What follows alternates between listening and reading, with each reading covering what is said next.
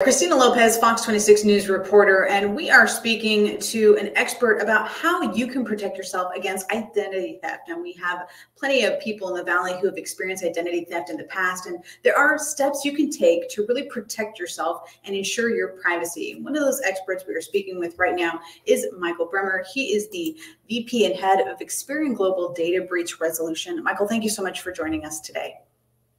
Glad to be with you.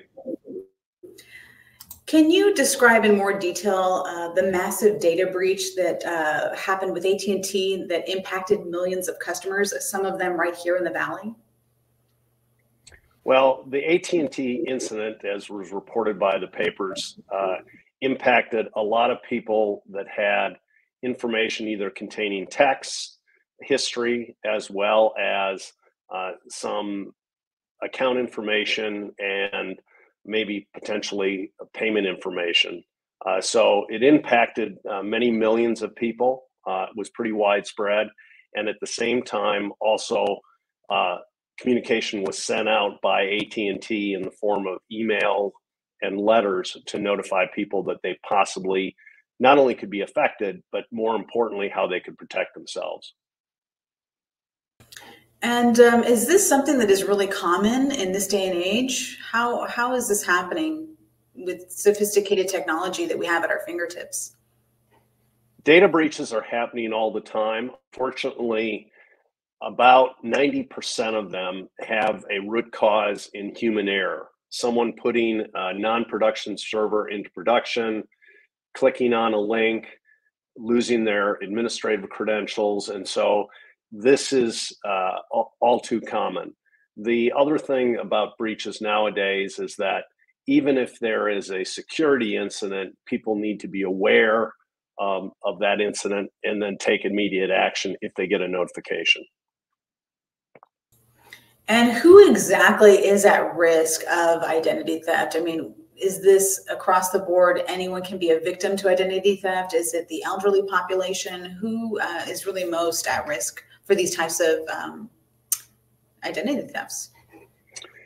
Anybody that has a social security number or a passport number, name, address, we all have what is known as personal identity information. Even children have that. But you asked about who's most at risk. Both children whose accounts or credit histories may not be monitored as closely and people aren't paying attention to that.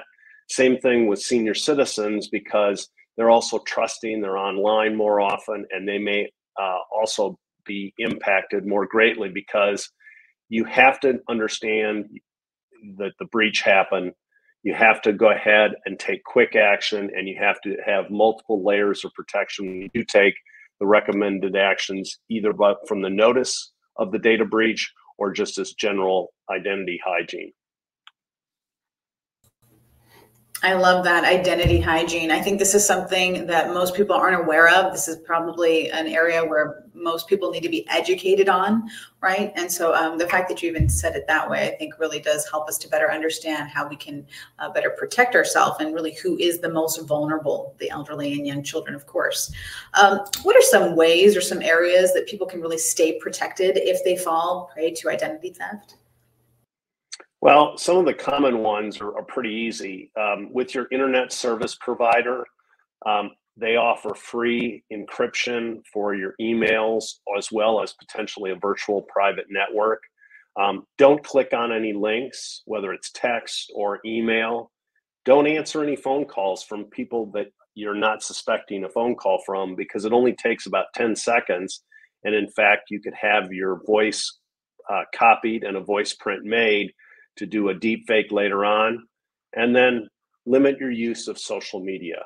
I think it's really important nowadays to keep any information like driver's license, passport number, location you're on vacation out of social media so people don't have prying eyes on what you're doing.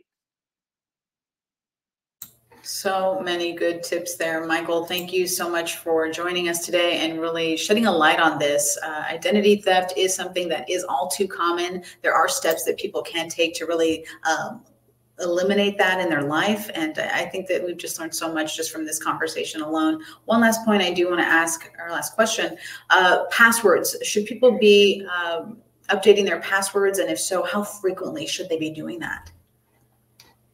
One of the really important tips I also make is use a password manager.